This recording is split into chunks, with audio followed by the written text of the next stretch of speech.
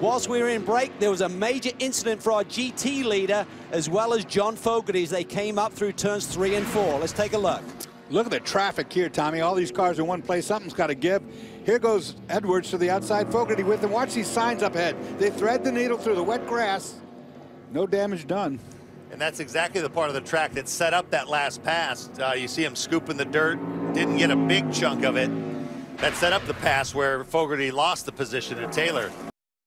Oh, Westphal's got a really good run here on Boris, and he tucks it to the inside. I think Boris's tires may be going away. Remember, he didn't make that pit stop. Westphal has pitted here today. Traffic there, Dorsey. Traffic there. Barbosa had hit the brakes briefly there, right through the kink. Doesn't let anywhere. Pruitt looks to the outside. Can he make the same move that Jordan Taylor did? Gonna try. They're giving each other room. Pruitt makes the move. Suddenly, the outside line is legit here.